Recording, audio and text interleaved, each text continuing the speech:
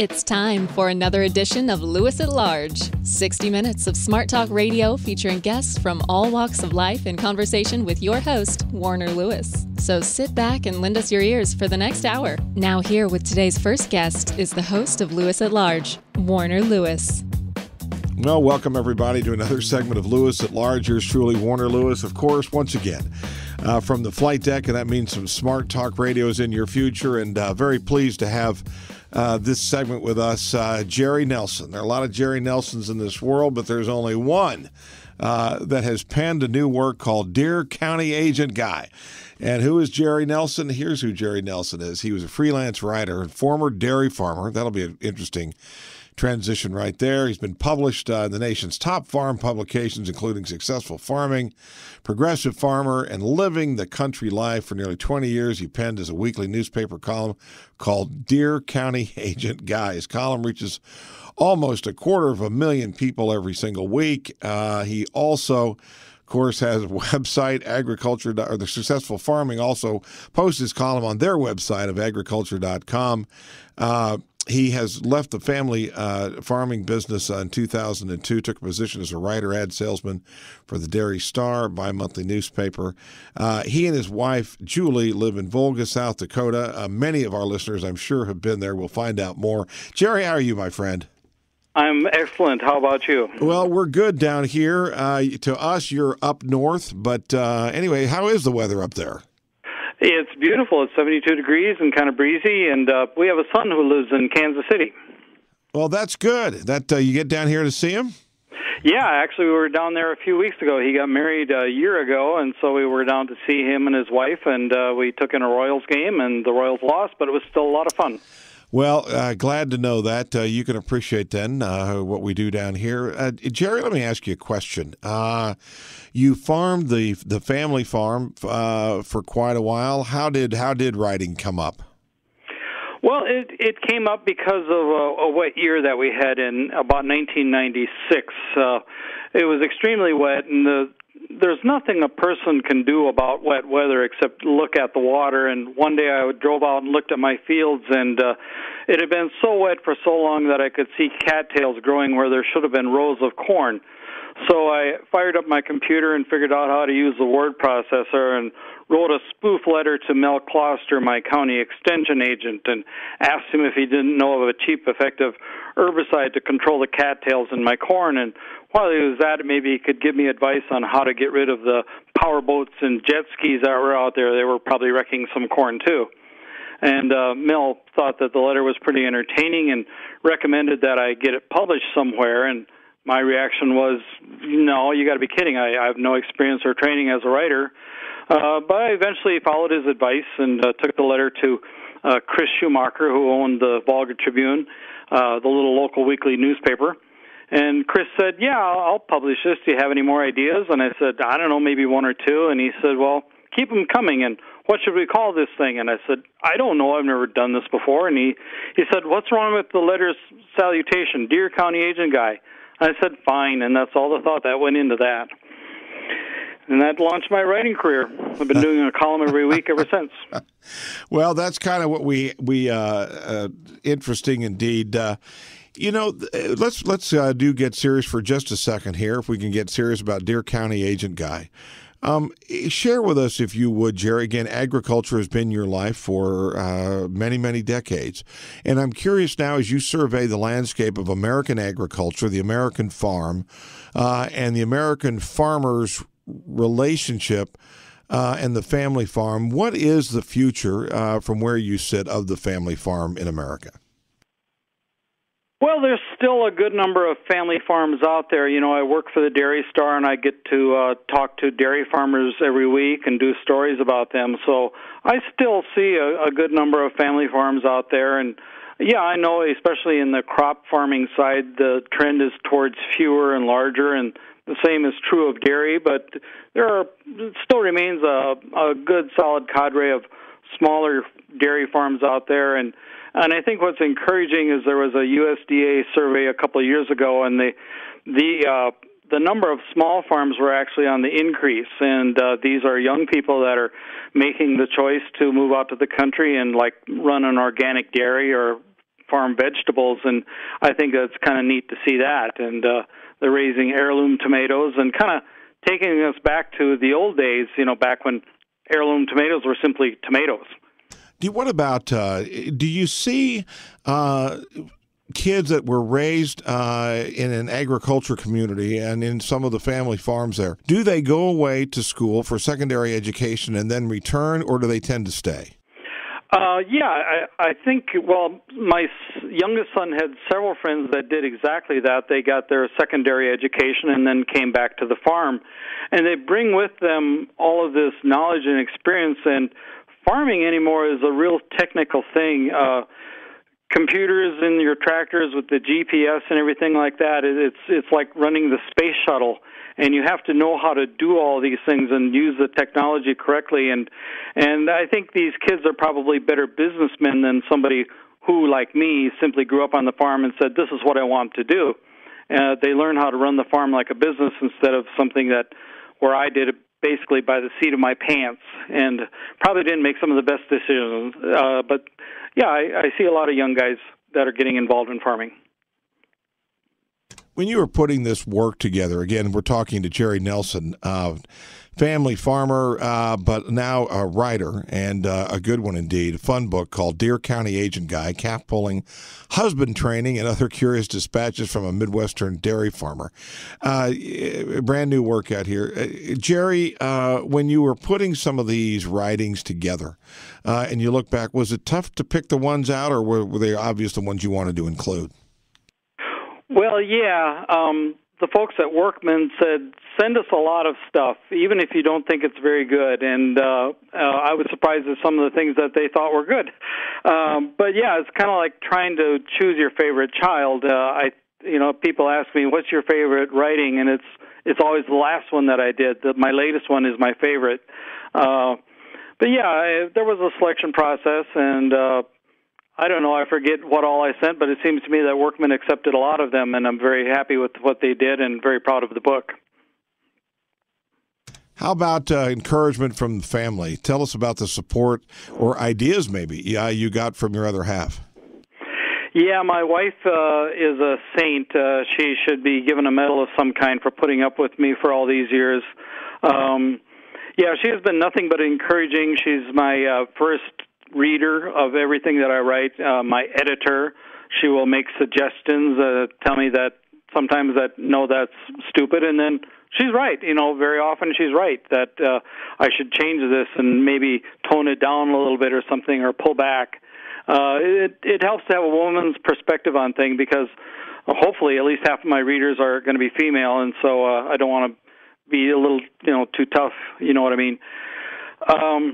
And then my children, our boys, they have been encouraging too, and even though that they've wound up in my columns probably more than they would have liked to, but such is how it goes. I'm reminded of a piece that old Henry did once where he wound up spying on his children to get material for writing, and they would say to each other, "Shh, be quiet, Papa's here," so they wouldn't wind up in the paper. Jerry, the work that is in here, there are some very, very poignant stories. There are some funny ones, all about experience. Did you ever, during your career, as a farmer or as a writer, think, gee, it really would be interesting to see what the other half or the urban side of the world is all about, to live in a larger community or to do something different, or was this always your first love? No, farming was always my first love. I grew up on the land, and on a busy day, a total of 6 cars will go by the end of my driveway.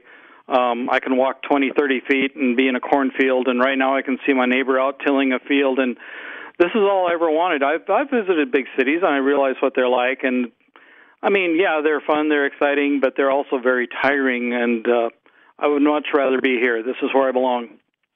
There's a chapter in here called The Ghosts of Horses Past, and it talks about one of your least favorite jobs of walking the perimeter fence and looking for fixes. Tell us a little bit about that. That is something that I think when you drive across American interstates, particularly in the rural areas, and you see fences of all different kinds, and you think, who fixes all that stuff? Yeah, the farmers fix them, and there's no machine that can do it. You have to, get out and walk it. Of course, nowadays they have four-wheelers you can drive along, but we didn't have that back then. So, yeah, one spring, before I turned my cattle out into the pasture, we had to walk the perimeter of the fence and fix what had gotten broken during the winter. And, and we paused out on the hillside, and I remembered my father and I doing the exact same thing before this child by my side was born, and my dad telling me a story of, because this farm is where my dad had grown up, and how back in the 30s there was a sickness that went through the horses and would kill them sometimes, and they would drag them out to our slough here because that's where the digging was easy, and bury horses out there. And you can't tell it now, but like I said to my son, there's a lot of dead horses out there, I guess, and I don't know where they are, but they're out there somewhere, I'm sure. What about, we were talking earlier in this interview a little bit about your wife. There's a fun story in there, interesting about your courtship and your wedding night. Share with that, if you would. Yeah, well, this is all pretty much true. I met my wife one evening when I was in Brookings. I was a Norwegian bachelor farmer, and I was kind of lonely, so I was in Brookings, and I was walking down the street, and I happened to bump into this gal that I knew. Her name was Rosie, and I said, "Rosie, how's it going? Let's duck into this place and have us a refreshment." So we sat down and ordered something cold to drink, and Rosie turned to me, and she said, "You know what? I got to visit the ladies' room." And I said, "I'll keep the chair warm for you." And Rosie got up and left, and I haven't seen her since, and I don't think she's coming back. But on my way out, I stopped and talked to the nice little waitress, and that turned out a little better because we've been married for 35 years now and have two sons. And then on our wedding night, when my wife and I got married, we had the ceremony and had a little dance, and then we were heading back to our place, and the idea was that we were going to quick change clothes and grab a couple bags and then leave on a honeymoon. And as we're driving down that long driveway, and this is about midnight, there are these blue-green reflectors bouncing around out there. And it was my cows. They had decided to break out of their pen on our wedding night.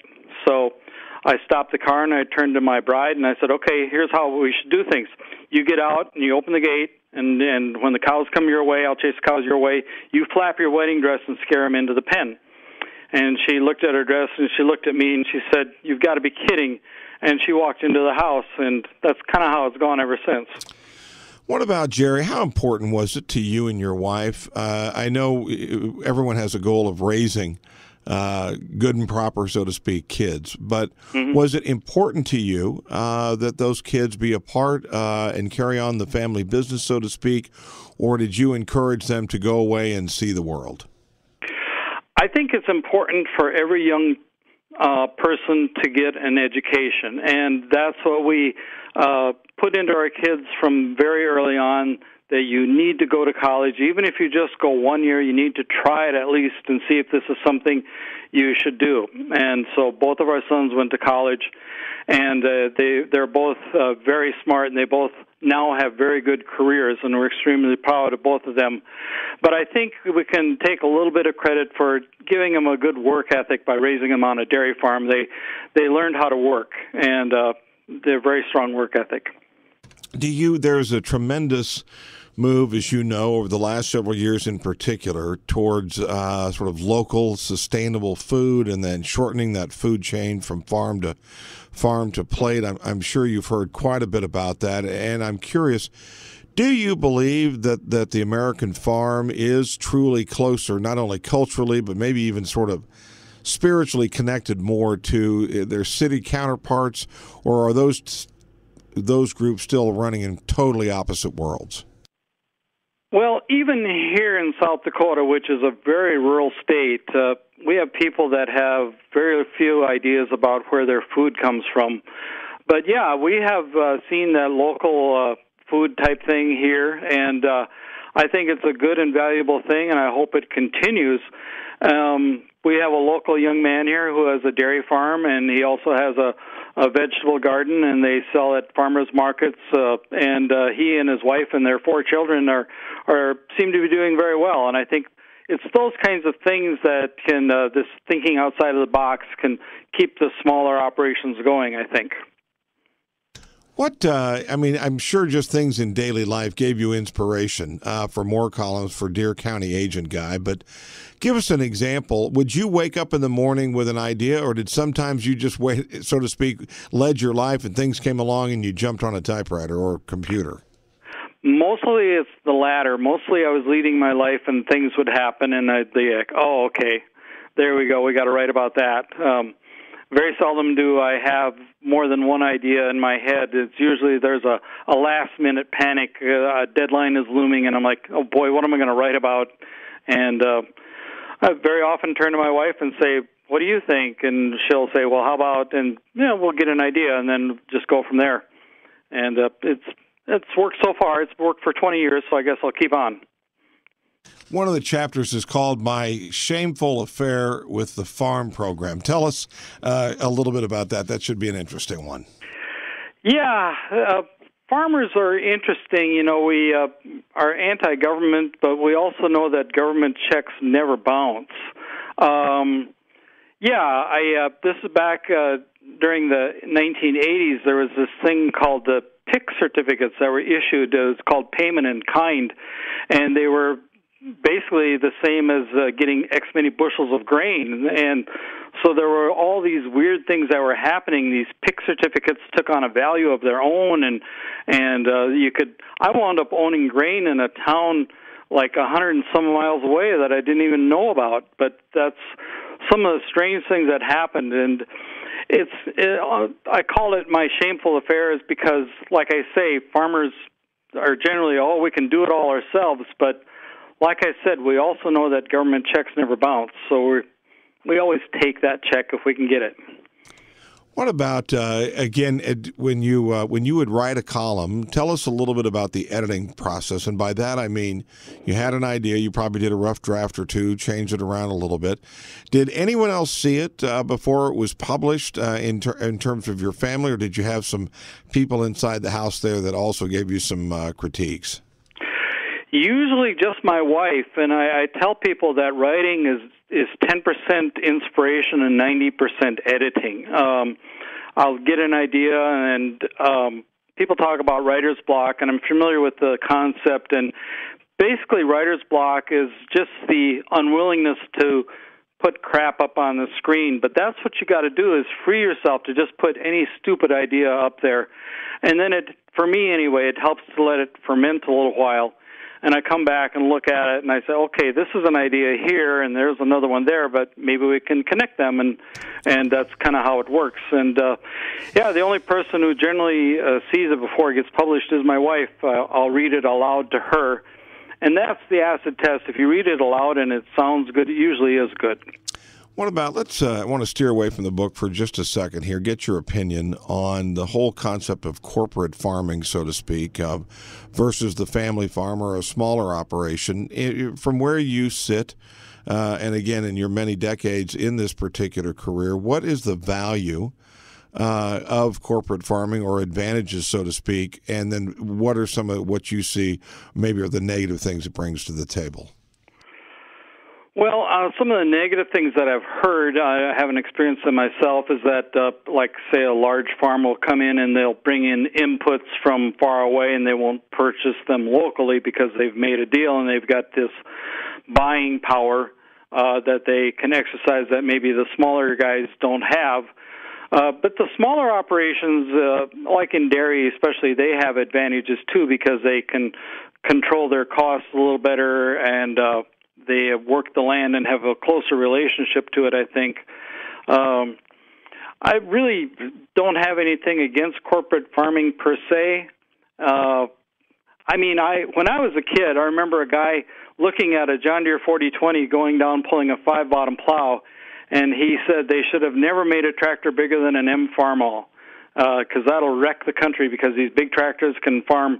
Well, now tractors have 750 horsepower. It's just the way it is, the way of the world.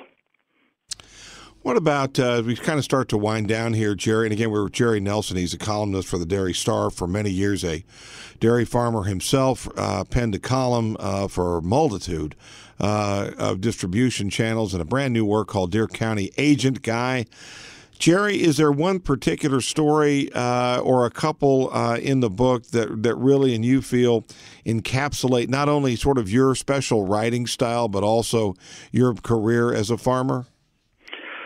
Well, if you want to go to the very beginning of the book and also my career as a farmer, the one about the baby chick, where my sister and I were given a baby chick when I was perhaps 4 years old and she was about 6, and we decided that we would raise that chick in the house and it would patrol for crumbs and perhaps lay eggs for us, and we didn't know what to do with it at night, so we let it occupy the space between us in the bed, and then in the morning the chick was gone, and well, it was underneath my sister, and it was very flat and very deceased.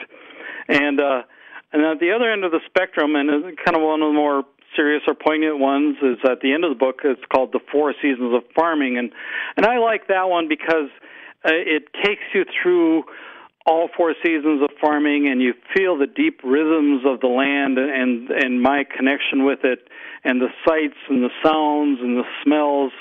I hope anyway that the reader can read that and just feel a little bit of what I experience out here on the prairies of South Dakota. Well, again, the work is called Deer County Agent Guy, Cap Bowling, Husband Training, and other curious dispatches from a Midwestern dairy farmer. Good guy, Jerry Nelson, columnist for the Dairy Star. Hey, Jerry, 2 things. A, how can people get a copy of the work? And also check out some of the regular writings that you're continuing to do. Well, it can be purchased at workman.com or Amazon or Barnes & Noble. Any major bookseller will have it. Check out your local bookseller, too. And my column is carried regularly on agriculture.com, Successful Farming's website, so you can see it over there. I post it every Monday. Well, Jerry, I know you've done a bunch of these interviews. We do appreciate you being a part of this show. And best of luck to you from one agrarian state to another. Hope to have you back on again in the future.